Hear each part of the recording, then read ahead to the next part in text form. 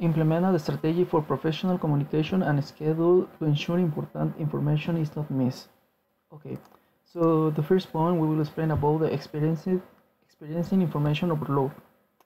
So experiencing information overload is sometimes is too much stimulation of information can make it very difficult to listen with the full attention. Try to focus on the relevant information and the central points that are being conveyed. That means that don't try to take too much coffee or candies because you will be overstimulated. So try to always bring a few coffee or better take a tea. Okay, so the interviewer won't see you that you are very anxious.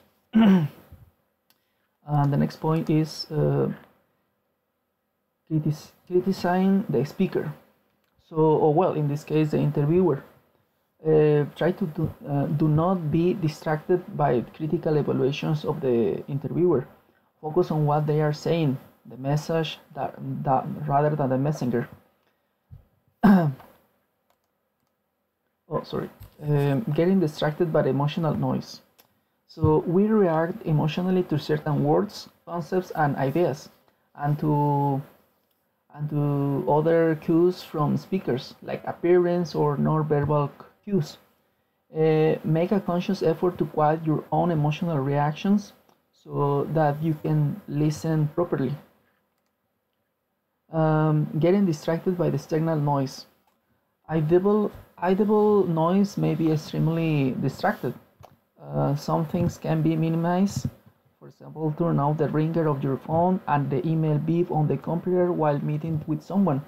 Well, in this case, the interviewer. Other noises may be unavoidable, for example, construction or other people speaking. Also, there may be a figurative noise from the external environment, such as distracting or inappropriate decor in a room, or environmental conditions such as a room being too hot or too cold.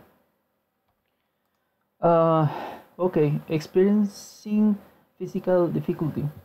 Feeling physically unwell or experiencing pain can make it difficult to listen effectively. You may wish to communicate that this is not a good time and reschedule the interview. Otherwise, you may just need to concentrate even more on the task of listening.